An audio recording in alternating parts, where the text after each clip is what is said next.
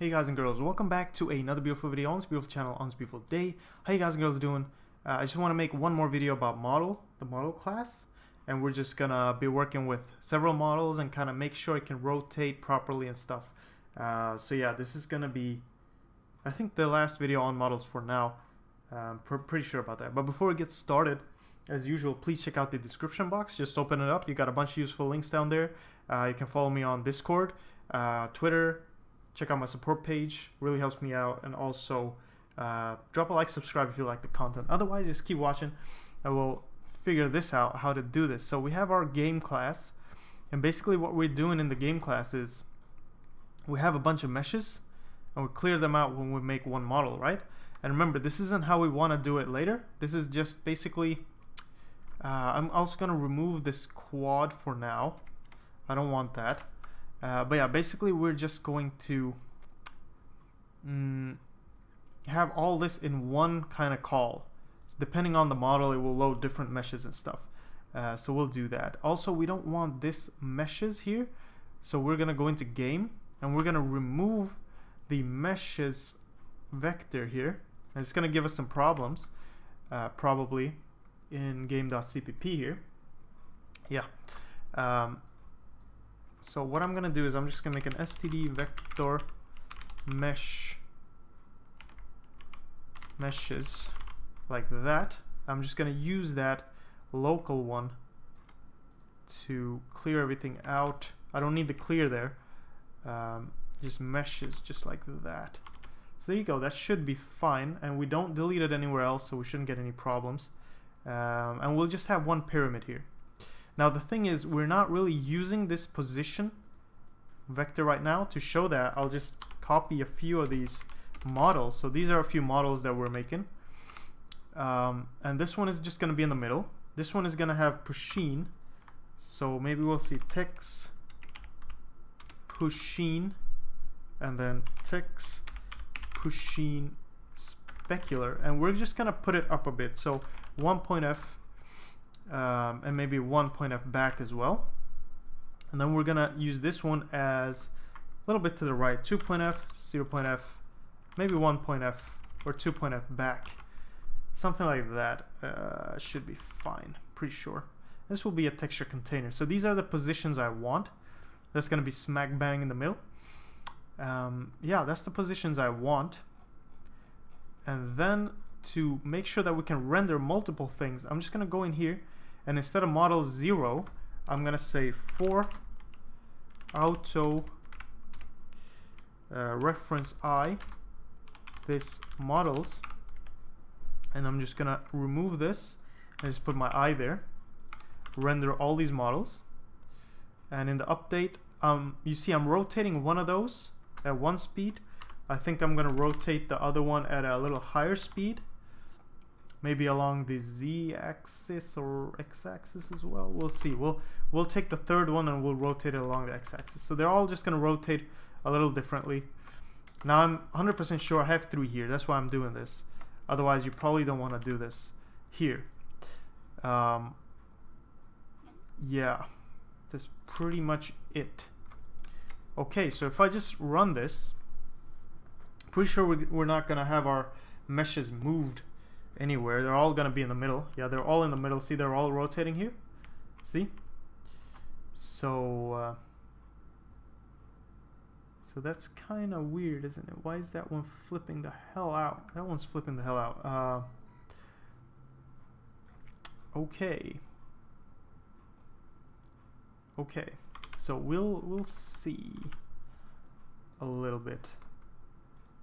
We'll have that in the Y and the Z instead. Okay, so we'll see. Whatever. If we go into where we created these meshes, you'll see that they have their own positions, right? And if we have a model where we want the arm to be a little bit to the left and the right arm to be to the right, we're probably going to create meshes of the left and right arm, which are kind of have this offset. This is an offset. And we want to add that offset to the model's own position. Okay? So what we're going to do is pretty much go in here in the model.h, and we're going to use this position. So if we open this right here, and then we're going to push back all our meshes, and then we're going to do another for auto pointer I, or reference I rather, reference I. This, don't forget this meshes, because this is for all the meshes locally, local meshes here, and this is for the meshes that we've copied in. So there we go, and we're gonna say this, or I dot set position, or move. We're gonna use move because we want to add it. Move this position. Okay, so we're gonna move it, including its own, from its own position, create a vector to the position of the object or the model, and then we're gonna move it that much. Okay, so since the model, there is no real offset, we're fine. They're just gonna be moved to whatever I set it to. I hope that makes sense, because the meshes are at 0, 0, so they're just gonna follow the model's position. If they had some kind of offset, they would kind of have that offset plus this position, so they would be offset to a certain amount. Let me just see if I'm recording here. Yes, let me fix one thing real quick. So I always forget my little timer here, so I keep track of time. There we go. Okay, so we have that going. All right, we have that going. Now,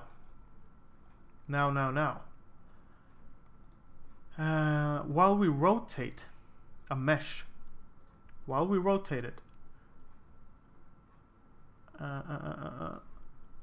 let's see. So the rotation for the mesh is around its own position, and I don't want to do that. I want to try something. We probably can't do this right today, but we'll try. Const glm. Now I'm in mesh.h. Const glm vec3 origin. So some kind of origin here, and we're just gonna open the rotate. Or let's see. Let's take that away. Actually, we'll have the rotation origin here.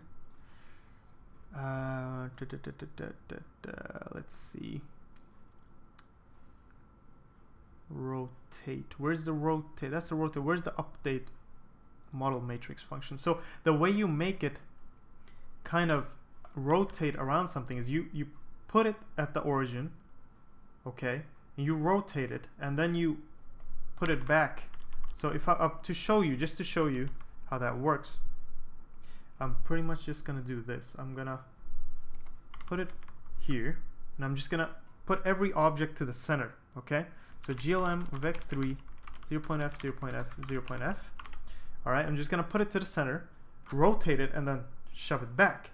So that's gonna make it kind of rotate around an axis instead. See, so it's everything is rotating around the center point, and since this one is in the center, it's not really rotating around anything else but the center.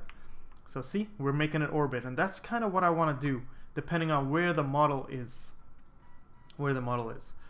And for me, that is kind of important. So this has to be the origin. So we're gonna make one more thing here, glm vec3 origin. Okay, and we're gonna set this to this origin. Now if I set the origin to the position itself, it won't matter, then it will just rotate around its own position. But if it's something else, it will rotate around that. So there we go. Now in the model thingy, we need to kind of do glm vec3 origin equals glm vec3 0.f. So we'll just do that just as a default. But within here, pretty much this origin equals origin, and that should be fine. Same thing for this. Just copy paste that. Origin, this origin, and we're gonna have to play around with the position thingies if we move it and stuff, but we'll see how that works. This origin equals obj j.origin. Okay. All right, so that's cool. That's cool. And then we'll make a function for that as well. We'll just make sure we have a set origin function. Set origin. Origin, this origin equals origin. Okay, so that's cool. So we'll do that. Move will add to the position of it, but the origin will be the same. Yes, that is okay. That is good. We like that. Rotation is good. Okay. So if I go into model,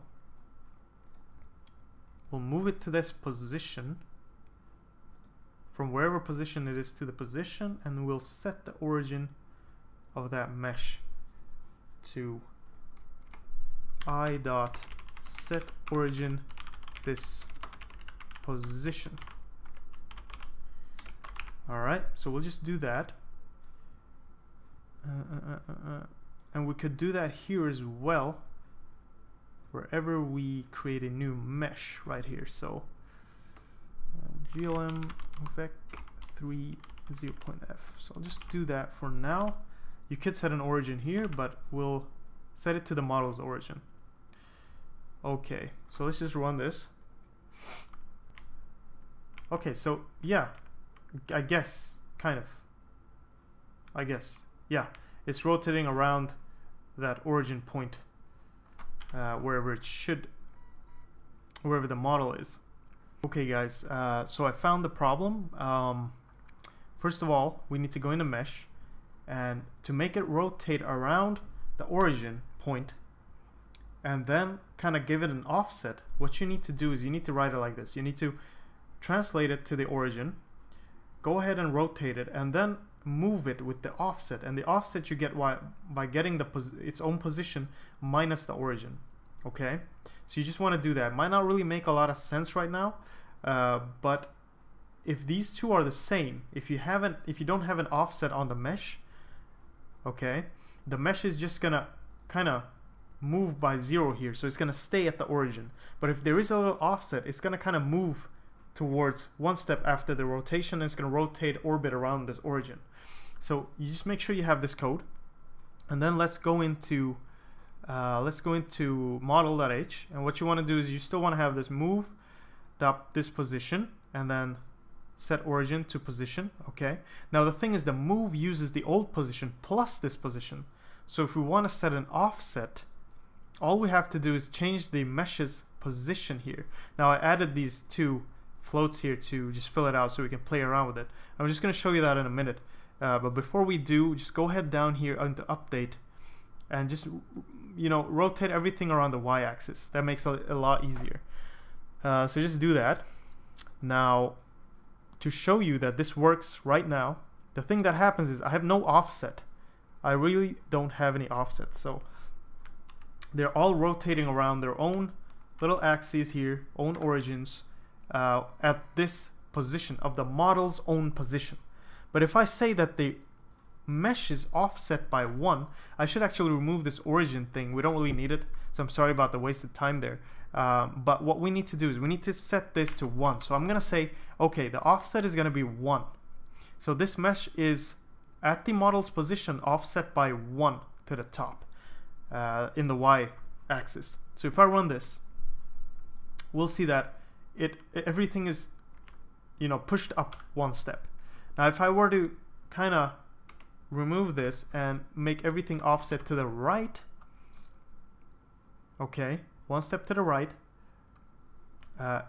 everything is moving around its model's axis, but not really at the same time. Not, you know, it's not, well, it just looks correct. I don't know what I'm trying to say, but it just looks correct. So if I want to push another mesh here, I want to push it at 0, 0 to the same model, okay, and I'm gonna push it as a quad. I'm just gonna run this, push it as a quad. What's gonna happen is I'm gonna get a model. See, they're all just rotating along that axis. This one is rotating exactly where the position is, you know, this thing in the middle, while the pyramid is rotating around it. So that's how we made a model kind of rotate around that axis. And yeah, that's pretty cool, isn't it? I kind of think that's cool. So just go ahead and play around with that. Just remember, this is your model's position, and this will be the offset of that specific mesh relative to this position here. So just go ahead and change those values. Remember, origin up here, position minus origin. Now, I'm not 100% on the math again, but it should be fine. Just think about this. Think about what's happening in your head with the positions and why it's this way. It's not that complicated, but you know, I understand if you're not completely 100% sure about this. But we'll talk about this more later. For now, this is fine. Yeah, I'm glad it works. Thank you all for sticking with me. Thanks for all the support. I really appreciate it. I hope this helped this video in making several objects and stuff. We'll keep working on model and stuff later, but for now I think it's fine. We'll make some other stuff. Thank you so much for watching. Thanks for all the support again. Check out the description box. Drop a like, subscribe if you want to. Join us on Discord if you want as well. And yeah, thank you. I'll see you guys and girls in the next one. Bye-bye.